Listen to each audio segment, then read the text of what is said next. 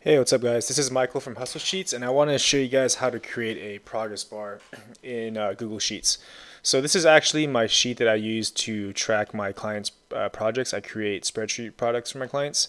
I hit a bunch of columns that have some personal information. I should probably yeah, so basically I want to show you guys how to do this progress bar. This is the way that I track my projects. So I kind of have like a bunch of different statuses like complete, canceled, submitted, whatever.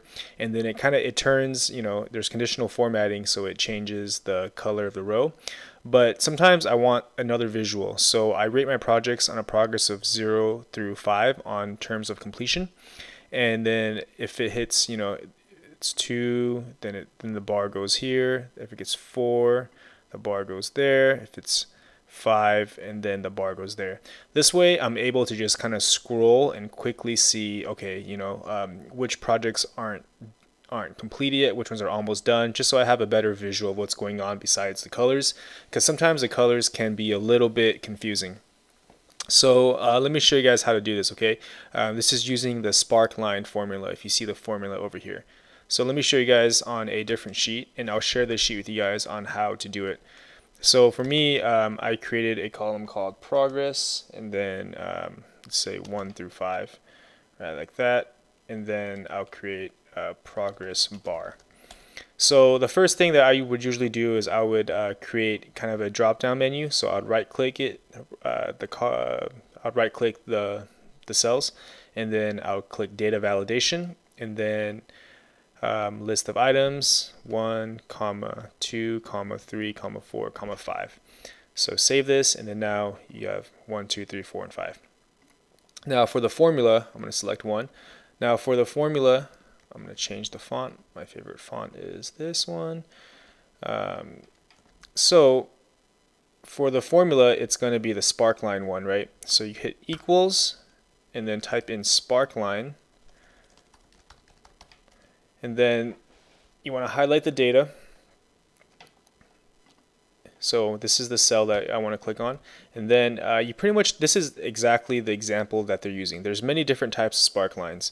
But the one I'm showing you is the bar chart. So you highlight the cell that you want, and then you type in exactly what's in the example. So it's the curly brackets, and then in quotation marks, chart type, quotation marks, and then comma, and then quotation marks, bar, semicolon.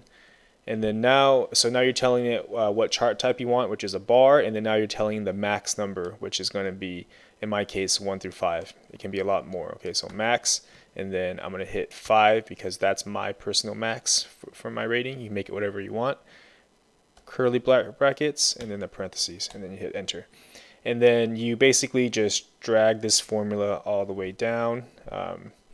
So I just highlight down, and then I press Command D or Control D for a PC, but you can always just drag it down like this, right? And then if you see here, there is a bunch of error messages because these ones aren't going to be filled yet, right?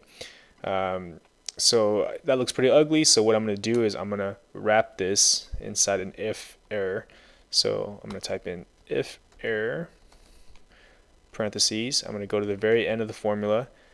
This is the value if there is no error. If there is an error, I'm just going to type in a comma and then leave it empty, and then close the parentheses, just like that. Now if I drag this formula down, now it's going to be empty like this, right? And then you can basically do this however, okay, you can also kind of do it however you want. So for example, let's say there's a different max for every project that you're doing. I don't know what case this might be, but instead of having the 5 here, you can just change it to like D2, which is this one over here, and then you can type in the max, and it'll kind of do the perspective correctly. So I put in 5, it's going to go halfway down. So you can do it that way too. For me on my spreadsheet, I just did it in a fixed format. So I just put in 5. So I'm going to share this sheet with you guys, and you guys can I'll share it in this format. So you guys can kind of take a look and see exactly how to do it and play with it. Let me know if you guys have any questions, and then if you guys want to see more tutorials like this, make sure to like and subscribe. Thanks.